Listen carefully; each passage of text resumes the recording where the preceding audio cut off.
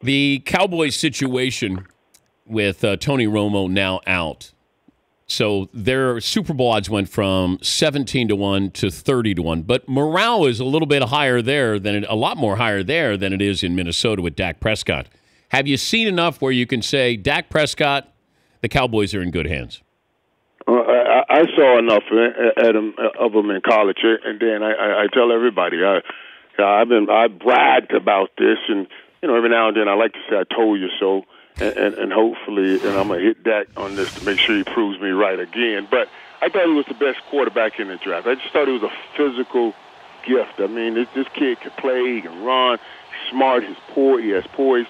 I told Jerry that. That's why I sat with him that first preseason game. And, I spent the whole preseason game saying, I told you so, I told you so. And I was trying to convince Jerry then, let's not go get one of these old jokers that lose every time they step on the football field, one of these old veterans. Let's stick with this young guy because the team is believing in him and give him this opportunity. I didn't expect for this opportunity to happen so quickly like this. I really wanted Tony Romo to get an opportunity to show the world really what he is, and I thought this would be a great year for Tony Romo. So hopefully that can keep the ship right where he needs it until Tony gets back. But I love this kid, Dan. I think he was I thought he was the best quarterback in the draft last year. But you had Jerry Jones, who was doing his best to go after Paxton Lynch, and thought about Carson Wentz if he fell, and then he was looking at a variety of quarterbacks. It was like Dak fell into their lap. They tried to screw it up.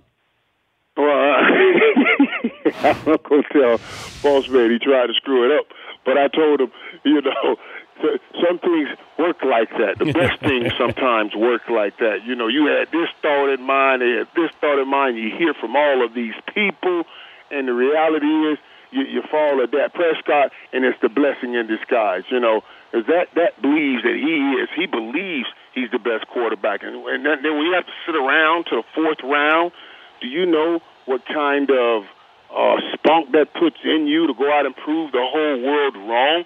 So Jerry tried to get the Paxton Lynches and all of that, but the fact that had to sit around, this guy will use that as energy, use that as fuel, and do exactly what he's been doing in the preseason. The Dan Patrick Show, weekday mornings on Audience.